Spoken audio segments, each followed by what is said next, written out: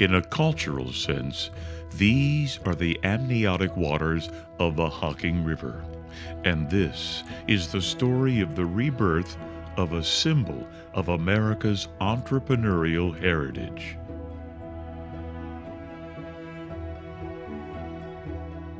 It's a part of who we are as a community, a reflection of the spirit of free enterprise in pioneer America, and a tribute to the mechanical ingenuity of men determined to succeed.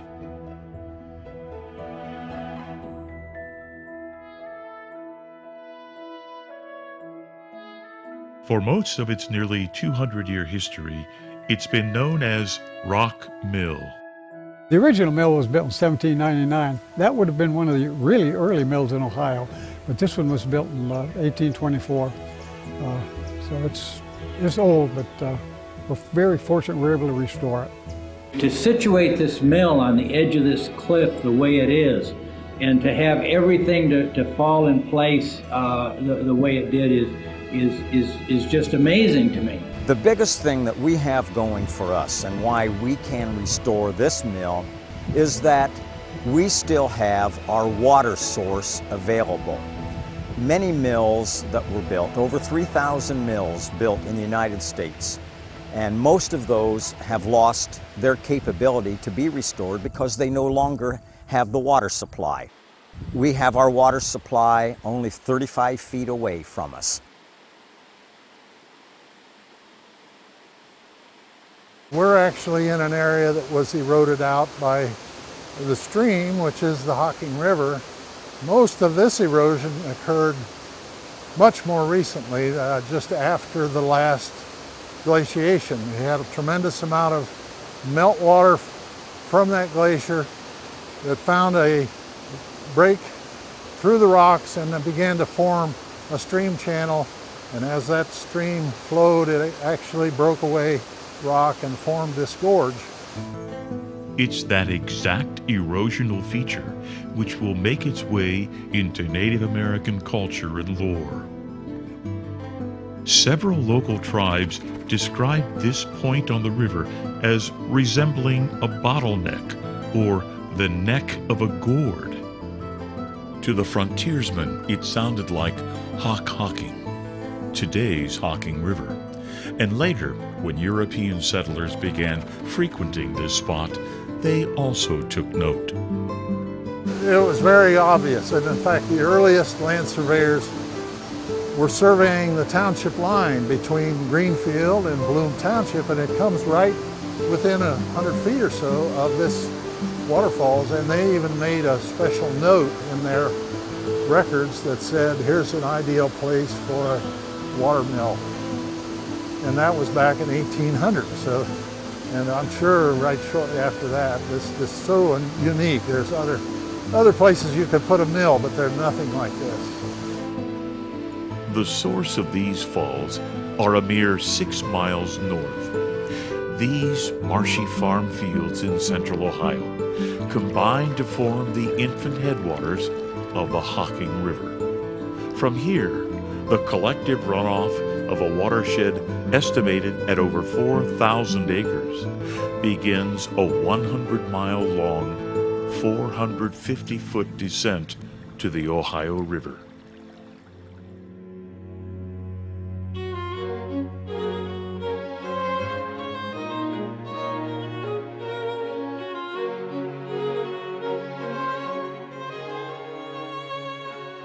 Weakened by time, weather, and neglect, Rock Mill was purchased in 1991 by Robert Steepleton and his wife Rita. The local couple began a personal effort to shore up the deteriorating 6-story structure. In December of 2003, the Steepletons donated Rock Mill to the Fairfield County Parks. Restoration began 2 years later. In the early days, the mill was leaning into the gorge and leaning towards the covered bridge. And so the mill needed to be, the building itself needed to be stabilized. Bob Stapleton did an awful lot of work in stabilizing that, and had he not done the work that he did, prior to donating it to the parks, I'm not sure the mill would have survived. First time I was ever in the building, we went in and you could stand there and you could look up and you could see the bottom of the roof. And there was chains and steel beams and cables just running every which way in the building just to hold the thing up. The gift was the beginning of what will become an over-decade-long journey to save one of Ohio's most culturally significant structures. But not did they just build a building, they built the largest water-powered grist mill in the state. I mean, in 1824, I guess there were probably some wagon roads through here, but not a lot of them. There couldn't have been, you know, 1,000 acres of wheat or grain in the county. I don't know that, but this is a huge building, a multi-story building with a huge water wheel. This is just a tremendous piece of machinery. And apparently it handled, there's a lot more to this than just Fairfield County. When this mill was built, there were the two closest grist mills were either in Maysville, Kentucky, or Pittsburgh, Pennsylvania. That was a 2-week trip, round trip. And you had to cross the Ohio River twice, once going and once coming, no matter which one of the mills you went to. And it would, if this mill had not been built, I think it would have been a number of years delay before agriculture was developed in this area. It was just too difficult to get the grain milled.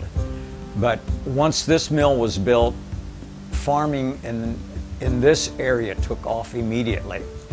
When the mill was built, and the reason it's built so large is that they did not feel there was enough grain grown in the area to justify a grist mill operating 365 days a year. So they were going to card wool and they were going to make blankets in the spring and the summer when they weren't grinding grain. But the development of farms in the area, once the mill was built, was so prolific that the woolen side of it was never installed. This was so key into getting agriculture into this area of Ohio. And with the canal being built and the national road not that far away, it gave people in this area then an opportunity to get their farm goods to Cincinnati, to Pittsburgh, to other places. Certified timber framer Rick Kotoff described what he thought when he first saw the mill. There's a lot of work here. That was my overall thought. It just almost, you just wonder, where would you start? Where would you begin? But what's nice is you get one area and you see the progress you're making there, and then it looks like, well, this is doable. That can-do attitude was pervasive among amateurs and professionals alike, all seemingly drawn to the belief that cultural preservation makes us all better people.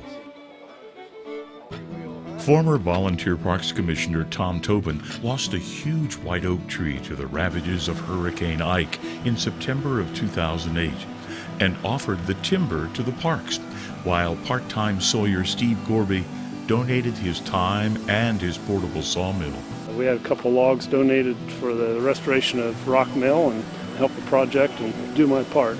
I've been part of the community my whole life, and it's just the mill and the bridge, it's part of everybody's life if you've lived around here. And so being able to do something to help in the restoration is just real gratifying. Once it was decided that the mill was a candidate for preservation, work began on a plan of exactly what could be accomplished. That was in 2005. We had no money, very few volunteers, but there was a core of people who decided this was worth saving. It was a mosaic of everyday citizens who realized the treasure that lay hidden on this seemingly magical spot at the upper falls of the Hocking River. For the restoration to be a success as an educational resource, authenticity had to be a guiding force of the mission. Sean Holter Construction of Lancaster was chosen for their expertise in historic restoration of barns and covered bridges. The early work involved stabilizing the building. We went and started on foundation repair, just where some of the posts had settled. We'd pour some concrete, jack the building up and set it back on the foundation. And that was how we started on it, and then one thing led to another. The skeleton or superstructure of the mill would have to be deemed solid and safe before some extended work could continue. Once again, staying true to the mission of authenticity, the corrugated metal skin of the exterior walls were replaced by timber siding. Work crews custom cut, trimmed, and nailed each course of white oak, plank by plank. On a building like this, you can nail things in, but it doesn't look original. You can tell because this building originally wasn't nailed when it was put together. It was mortise, tenon, dowel. So that's how we're putting everything back together. Chief among the construction methods originally used in Rock Mill is mortise and tenon, a sturdy timber joining system that dates to shipbuilding around 2500 BC. This method locks together two separate pieces of timber into one unifying joint, which becomes stronger over time. The only place we drive nails is where they drove nails. They nailed the floor, they nailed some of the joists. Actually, we didn't nail any of the joists in place at all. They're actually doweled as well. Built when Thomas Jefferson and John Adams were still alive, this restoration of Rock Mill has revealed some historic construction artifacts, like hand-forged nails. These were typically made one at a time by a blacksmith or farrier. These are all cut nails. This in here has got some marks on it that makes it look like it might even be one of the old forge nails. And we've removed some larger ones. You could see where they were blacksmith swedged out, but they're pretty good sized nails. These are some of the original pins that was put when the structure was built. Part of the early reinforcement of the mill included steel plates bolted to hand-hewn beams to strengthen critical stress and load-bearing sections. In some cases, entire portions of the original rotted timbers were excised and replaced or married to new timber of the same grade and size. In other places, old and new met in a lock joint system. Any of the original wood timber already a part of the mill was reused wherever possible. Additional white oak used in the restoration from other sources was stacked and air-dried on site or at nearby locations. It was a major undertaking. And I think that's why a lot of mills these days are not restored, because people today don't take the time, they don't want to spend the time to build the way it was originally built. What we do is we evaluate each board to see whether it's damaged, rotten, what board we want to replace, and then when we do that, then we see, okay, how do we remove that board so we don't damage either board next to it, because of all tongue and groove, and you don't want to break off either the tongue or the groove on either adjacent board, or you ruin that board. Conscientious restoration requires patience. As my dad always said, the difference between a really good carpenter and a bad one is the one that has patience. And that's basically is all it requires, is just patience enough to know to measure well and how to cut right and how to put it together. And mortise and tenon work requires more patience than any other type of construction carpentry. The skilled timber crew is fully aware of the one-of-a-kind nature of the Rock Mill project. The work is not straightforward, and much is based on experienced judgment. The work crew recreated these pockets and stems using electric tools complemented by chisels and mallets. The original builders of Rock Mill had only hand tools and most likely pulleys, cables, and leather belts powered by horses and oxen.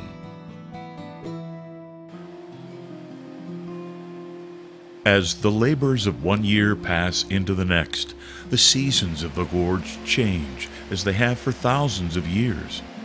Unimpressed by what we and our ancestors have strived to achieve in its midst. At times, winter would overtake the crew's exterior projects and lead to a variety of ways for keeping warm. For so many people, Rock Mill is a fortunately composed song whose lyrics appear on the brilliantly colored walls of the gorge and whose music is heard in the rush of the southbound Hocking River. While much of this work continued as funding allowed, citizen volunteers at the Parks Commission were touting the benefits of all the system's properties to the voters of Fairfield County. Presentations were made to answer the questions from the public about the mission of the countywide parks organization and its proposed plans. Early efforts at the polls met with defeat. A number of times, work on the 1824 mill had to be suspended. On April 24, 2009, the timber crew made preparations to shutter the nearly half-restored mill, cleaning up, packing up, and locking up until additional dollars could be secured and the project continued.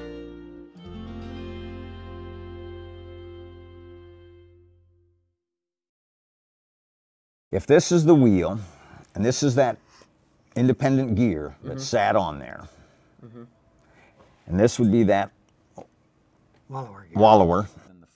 2 years earlier, volunteers Jan Elzey and Steve Parker met with millwright Ben Hassett, one of only 4 full-time millwrights in the country. They sought to gauge his possible interest in working on the Rock Mill project. He said he really didn't think he had time. He was so busy. And I'm thinking, how many grist mills can be restored at this point that he's too busy to look at our mill? But I asked him if he would just come and spend 2 days and just look at the mill, tell us whether he felt it was worth being restored. He came and we walked down into the gorge and looked back at the old mill, ready to fall into the gorge. And he saw the setting, the waterfall, the covered bridge, and he said, I think I can make room in my schedule for this restoration. That's when everything changed. The first thing I was just kind of struck by the gorge here. This is the siding of the mill, and the siding of the mill is the most important aspect of the mill. It governs what you can do at the mill and the overall size of it. So here they have this tremendous natural fall of the land, and the fall of the land dictates how much power you can generate at the site. It dictates the size of the wheel and what you can run inside the mill. So it's sided perfectly. Even before we gave Ben the authorization to go ahead with this, he knew we were thinking about the project. And he called me one evening and he said, Jan, I found the shaft. I found the log for the shaft. It's 28 feet long. It's longer than we need. We only need 22 feet. But it does not have a knot in it. And I've looked, and the grain at one end is exactly the same as the grain at the opposite end. It will run true forever. We need to buy this log. And I said, how much is it? And he said, it's $1,500 for the log. And I said, Ben, we don't have any money, but if you think it's the log, you buy it. Somehow we will come up with $1,500. So we had the log for the center shaft long before we ever had the money for the rest of all the timber. Some of the puzzle pieces were coming together. In July of 2009, the Ohio Cultural Facilities Commission announced approval of a $150,000 grant to continue the mill restoration, and work crews returned to tackle the siding of the expansive north side facing the gorge. For the crews to be able to reach their work, a massive iron scaffold system had to be erected to afford the men access and ensure their safety. Just to prepare, we had to pour concrete pads down in the bottom, and we had to pour them such that we'd be able to take them out at a later date and not do any damage to the existing rock, which we did, and then we had to put shoring towers up. We built a huge platform up at the level of the sandstone wall, and then we worked off of that. We'd fix the beams and the posts and everything as we went up and put the siding on it until we got to the top.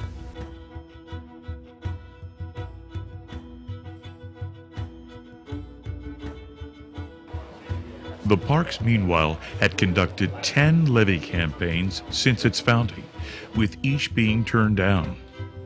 Everyone knew that the dream of a countywide park system could not be realized without a reliable funding mechanism supported by the people. Up to this point, the Fairfield County Commissioners had provided the only source of ongoing revenue coming from its general fund, but that was about to change. If you look at it from my perspective and understand that we've spent $1 million over the last 10 years kind of having a park system, and frankly, kind of not. It's time to move on. It's time to win. It's time to go forward in November with a tactically appropriate and legitimate winning campaign. And then if we lose, the parks have to go. The statements re-energized levee proponents and campaign work began anew.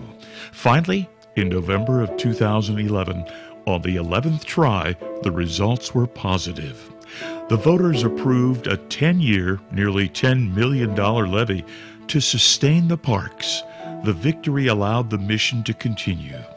Labor lay dormant for most of 2011 at the mill, but plans were being made now to schedule the fabrication of the water wheel, some 26 feet in diameter, and the trestle, the structure which would support the massive wheel.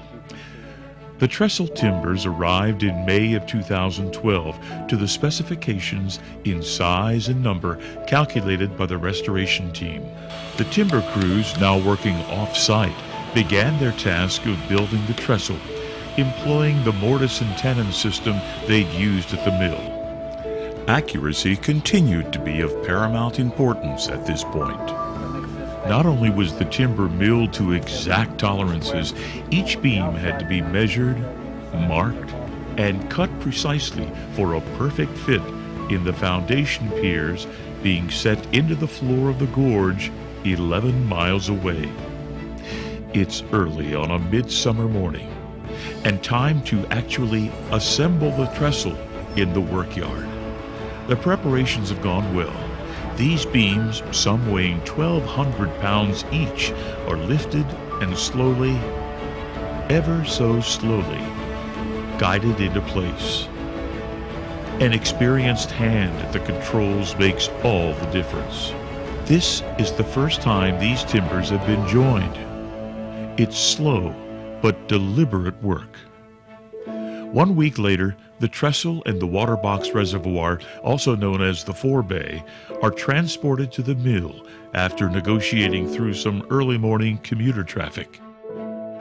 A 210-ton crane prepares for nearly an hour to perform the spectacle of lowering the trestle and the forebay into the gorge just beneath the mill before a crowd of onlookers. It takes on the feel of a high wire act as the white oak timbers float into place. The dramatic dance which sets the stage for the entrance of the star of the show, the water wheel. Everyone involved with the mill throughout its over decade-long restoration have been equally amazed at what was accomplished here nearly 200 years ago. When you look at the challenges of what would have been required to build a mill of this size up on top 18 feet above the water, it's just amazing that there was that kind of ingenuity, that kind of ability to put that together in any time frame, let alone we understand it was put together in less than 2 years. And to find white oak timber in the area that's this size, you're putting together the timber, it's still green, it's not dried, The center beams are 12 by 14 inches. They weigh 125 pounds per lineal foot in the white oak, and they're 38 feet long. To lift those, you have to lift it higher. You had to have some means to lift it higher than the peak of the building. And the peak of the building sits about 100 feet above the gorge floor. So it's putting the stones together, it's getting the timber, getting it cut, erecting the timber, putting the gearing together. All this was thought up and put together by, we think, several millwrights. We don't think one person could have done all that in that period of time, but what a challenge and what a neat building to preserve. Lynchburg, Virginia is a busy town situated on the hills of the famed Blue Ridge Mountains, just above the historic James River. Here, on the floor of a small shop, a lean crew of young men, under the expert guidance of millwright Ben Hassett, begin to piece together the rock mill water wheel. The wooden wheel is made up of precise pre-cut sections. A styrofoam hub is used to line up the arms or spokes, while the rim, also referred to as the shroud of the giant wheel, is laid out, joined, and tightened into place by ratchet belts. In the workyard, the millwright planes oversized wooden shims used to secure the gudgeons to the end of the 18-foot-long solid white oak shaft. Both ends of this now 20-sided timber receive steel gudgeons or axles, wedged into place by sheer brute strength. The ends are then banded with hot iron straps, which will cool in place, virtually seizing the gudgeon-embedded timber, ensuring a long operational life. You want the shaft to last for two wheels. So you're talking about, you want a shaft to last 50 years. And a wheel to last 25 to 30 and before it needs repair. Like the buckets and parts of it will need to be replaced and repaired after about 25 years or so. The shaft and wheel sections are now prepared to make the 360-mile trip to Fairfield County. The shipment arrives on a cool, rainy Monday morning. The long-awaited cargo is unloaded and readied for the trip to its final destination. The following day, the bearing blocks are set into place, and the nearly 6,000-pound shaft, fashioned from a single piece of white oak, is very slowly lifted, then lowered, its gudgeons finally cradled in the oil-impregnated bronze sleeve bearing blocks. One by one, the arms of the wheel are fitted into pre-carved mortise sockets of the shaft. Each one is designed with barely enough wiggle room allowed. Using wedges and pegs, this tension-fit system is centuries old. Once the joints are exposed to moisture over time, they will swell and become watertight. With the rims finally attached to the arms, the wheel has its shape.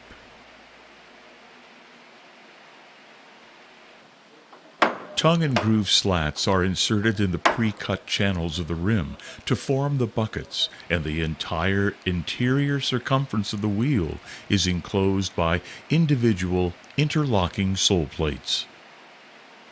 The long-awaited event was celebrated by hundreds of citizens, volunteers, and visitors.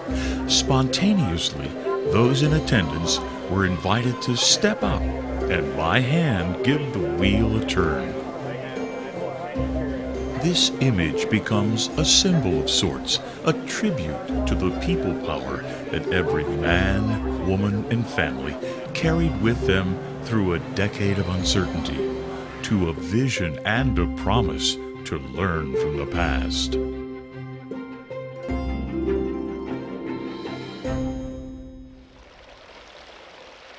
In a dramatic way, this prehistoric setting is complemented by the mill and the covered bridge.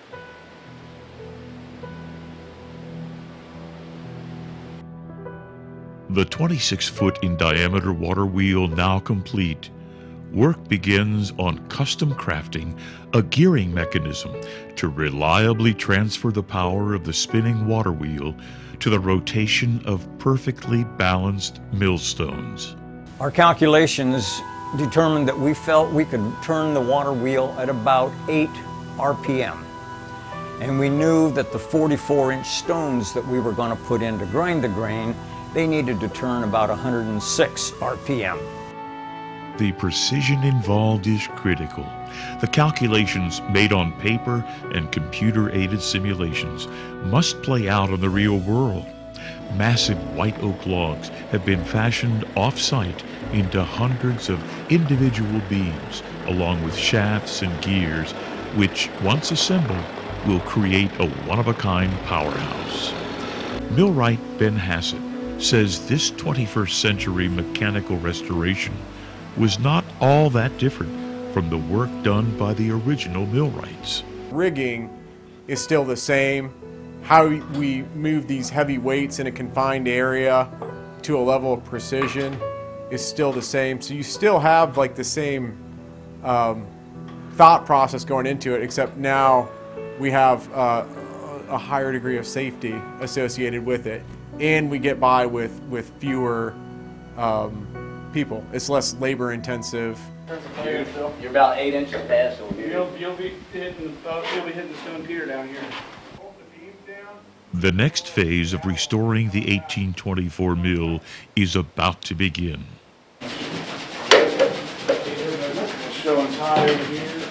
An overhead crane system must be installed to enable timbers, some weighing up to 1,800 pounds, to be guided into position and assembled in tight quarters. Meanwhile, time is spent preparing precisely cut timbers for a lifetime of work in the mill, while other pieces of this giant clockwork-like mechanism wait to be put into place. Entering through a small doorway, these massive white oak beams will support the ambitions of the entire restoration. One by one, the timbers are set into place to create what is called the Hurst frame. It is not tied at all to the building. It's completely independent. It sits on its own foundation, and when the stones start to turn, this frame will start to move until we get up to speed, and once it's up to speed, the motion of this whole frame becomes very small. But when you're first starting, it shakes a lot. And if that was tied to the building, the whole building would start to move. So they keep the Hurst frame separate from the building, and it's on its own foundation.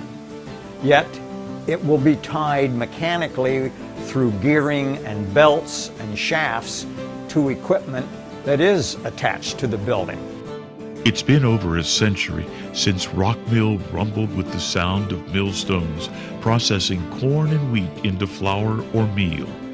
But day by day, the project nears ever closer to completion. As the millwrights' crews assemble the intricate interlocking superstructure which will once again make that possible. How do you get it from up top with these vessels? I'd bring that big skill saw and I'll just run it down the back of this thing. Trimming is needed here and there to have the new beams fit perfectly between the natural stone cliff and the inside of the mill. It's worth noting here that this restoration began with only a few physical clues, old photographs, and some written documents to go by. We really didn't have anything to start with except for the stone. And so when we started all those years ago, we started looking at the rock faces, the pockets in the stones, and from those pockets and just some forensics from the structure and the hillside and gorge, that's where we were able to really kind of put all the pieces together. And so you get some critical elevation set, some widths of frames and different things based on pockets and cutouts in the stones when we had no physical built remains, just kind of more of the shadow of what was there. We're working with the gorge, not making the gorge work with us. The role of the volunteer in this story of preservation should never be underestimated. Bruce Babcock, a retired mechanical engineer, is one example of how the contributions of many individuals help to realize common goals.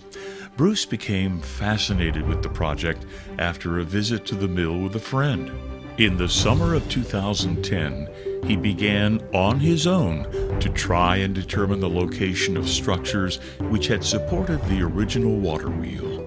The result was evidence that would indicate that multiple mills had at one time occupied the area. And it began to give us a profile and a picture of all of the many man-made recesses that have been carved into that wall over the last, almost approaching 200 years now. So there's been a lot of work done in this area, and it shows up in many areas out here.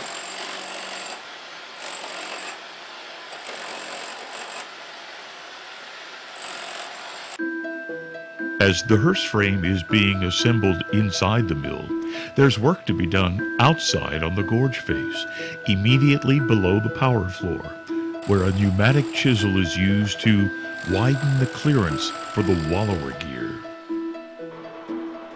Now the vertical shaft can be lowered into place.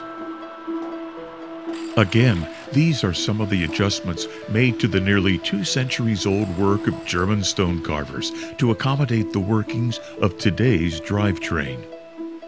The concave space created for the vertical shaft was not the only remarkable feat achieved by the immigrant craftsmen. Then they had to cut a gorge through the sandstone to get the water from the dam that had been put in the river to get it over to the wheel.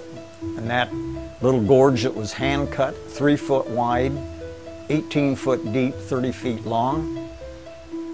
Only one like it in the United States.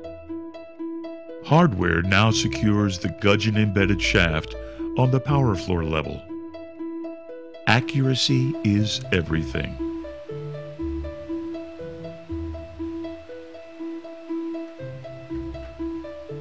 Sometimes called the wallower gear, this mechanism is a vital part of the mill's drivetrain.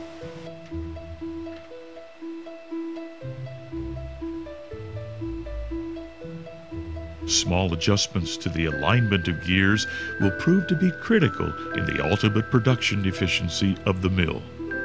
So much of milling is sensory, where it's feel, and it's something that you just have to develop over time.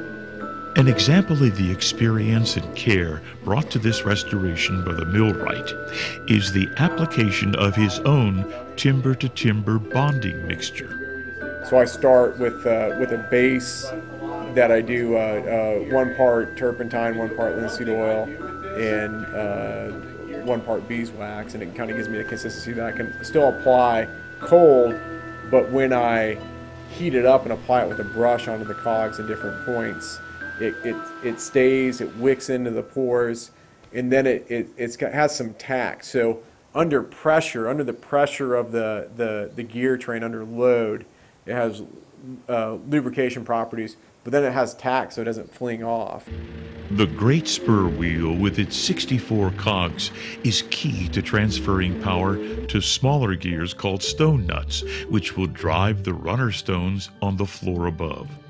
Once the great spur wheel is in place, as the hub of power distribution below the milling floor, the cogs or teeth on the outer circumference are inserted and pegged by dowels on the inside of the wheel. Now, the stone nuts must be inched into place to be meshed with the great spur wheel.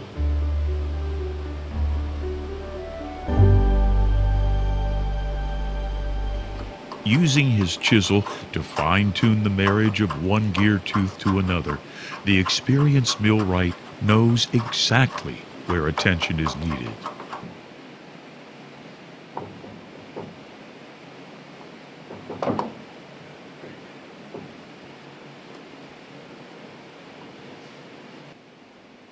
The evident craftsmanship that makes this restoration possible is acquired over time. Some believe the future of such skilled practitioners is in doubt. It's really getting hard to find any young folks that are interested in this type of work anymore. Most of my guys have been around for quite a while. They're all just getting close to retirement age. And I just don't know if we're going to ever have any people that are qualified to do this type of work in the future. In the gorge, the 14-foot in diameter pit wheel is coming together layer at a time. The custom handcrafted sections fit together like a circular puzzle, radiating out of the water wheel shaft.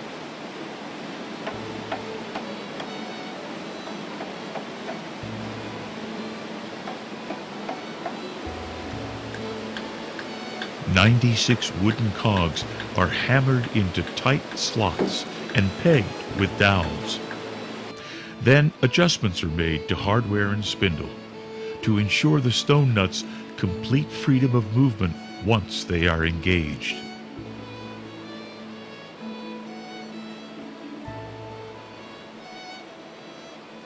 Gradually, the gearing mechanism is tested for proper meshing.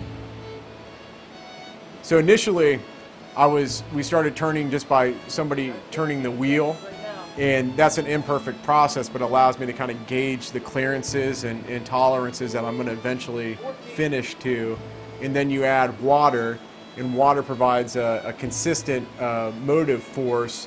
But if there's no load, if we're just turning the gears and no grinding is taking place, there's no load, so we're not wearing in the teeth the way we need to. So as the mechanism operates under load, it impresses or puts an imprint on the meshing teeth faces. And so I'm able to kind of go back, kind of read the faces and pare down. One of the most unique aspects of the restoration is the story of the millstones. Each set, called burrstones, can be traced back to a region in France known as the Paris Basin. The millstones are a porous rock composition of tough, fossil-embedded limestone.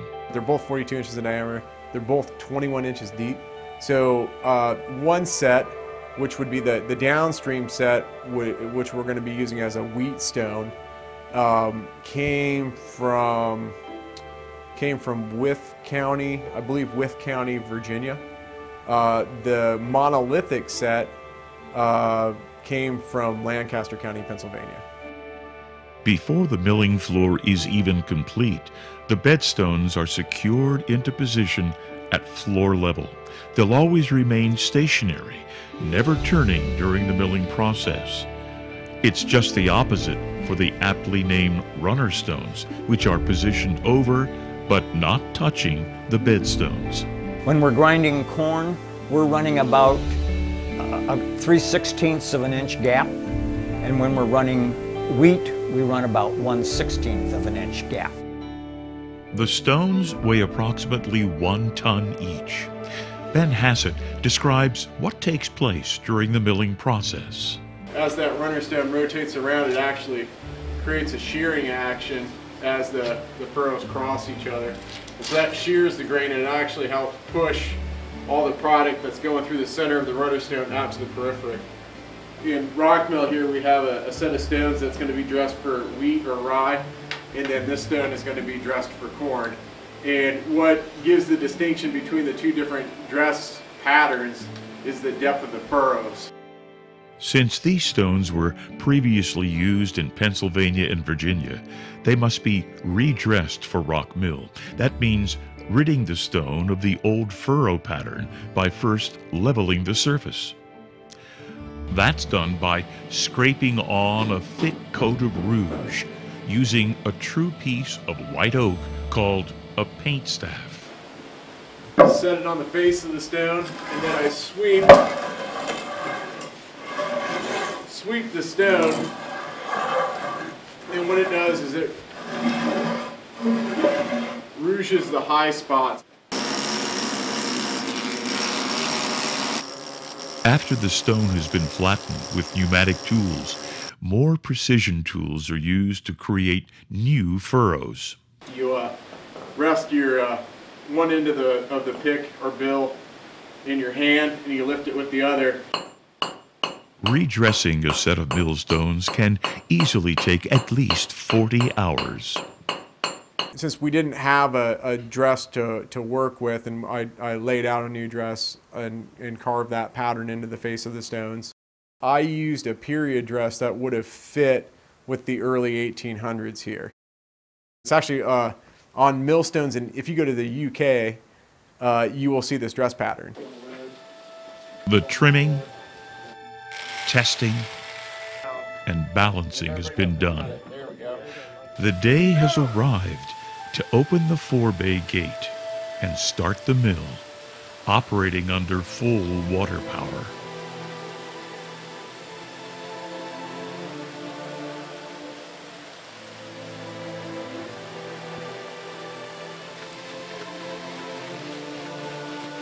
As the massive water wheel begins to rotate, the gearing mechanism engages the powertrain.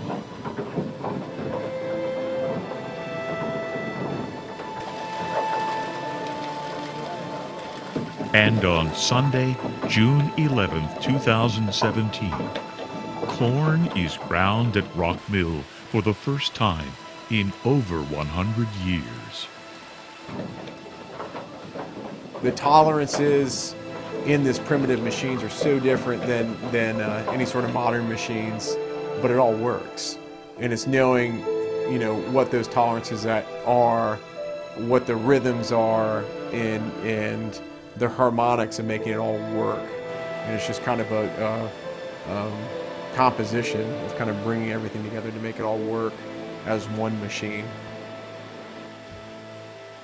The Rock Mill restoration story is just one example of how cultures advance by combining nature and technology. Water, timber, stone, and iron become the tools of human ingenuity and ambition.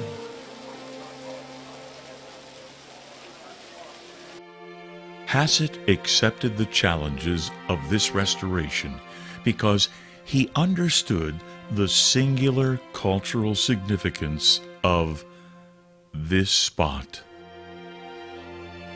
In this gorge, on this river,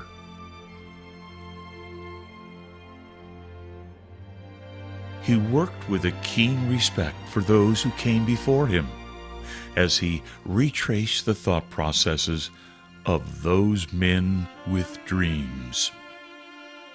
It's not just a structure, and it is a machine, but it's not just a machine, it's a community is what it is, where you have all these people coming together to take something that was falling down, that had a tie to the history and a tie to the community that had basically disappeared, and it's been reconstructed now. And then at the end of the project, you see people coming back, and I think that's kind of really pulling the whole story together, and I think that's kind of an amazing thing to have in here.